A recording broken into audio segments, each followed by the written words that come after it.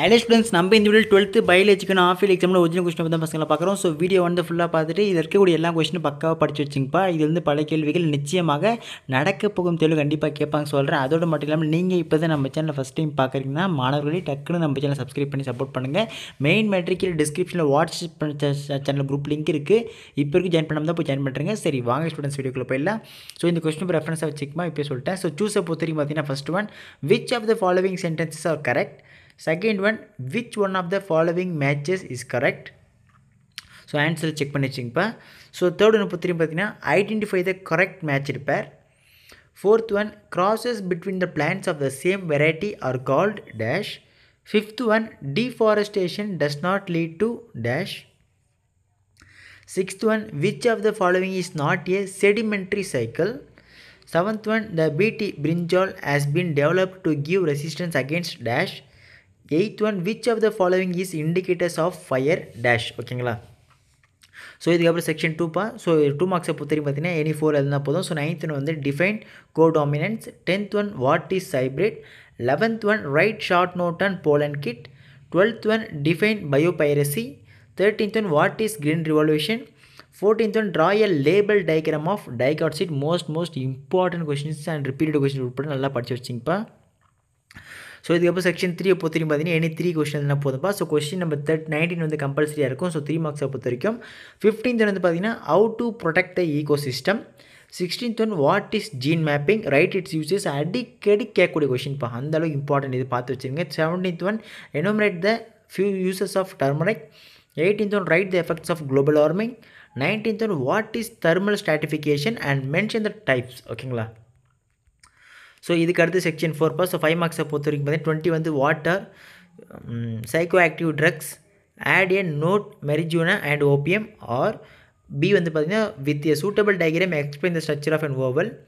21 வந்து பார்த்தீங்கன்னா explain the mechanisms of crossing over. R what are the effects of deforestation and benefits of agro forestry. ஓகேங்களா. So இதுக்கப்புறம் பயோசாலஜிப்பா. So part 2 பொறுத்த வரைக்கும் பார்த்தீங்கன்னா சூஸில் வந்து first one, in artificial பேத்தனோஜெனிசிஸ் the அன்ஃபெர்டிலைஸ்ட் egg is induce to develop into A complete individual by dash ஸ்டிமுலை. Second one, which of the following is not a STI.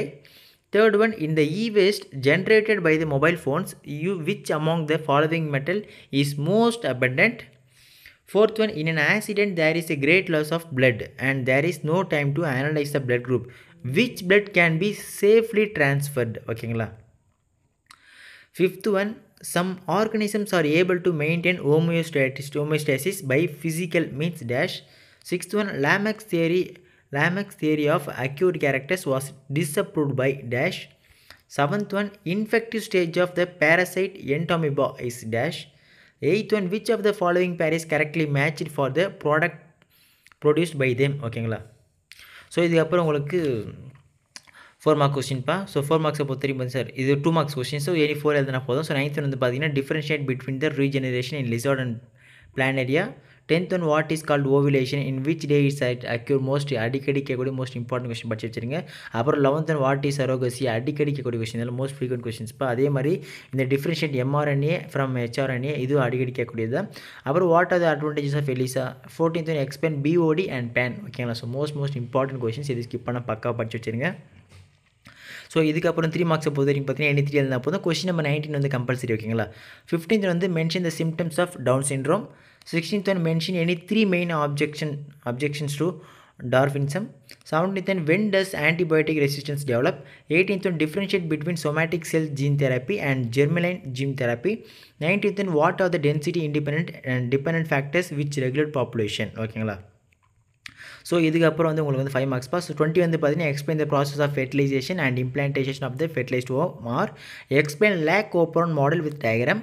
21 explain the structure of immunoglobulin with suitable diagram. R what are the causes of biodiversity loss. ஓகேங்களா.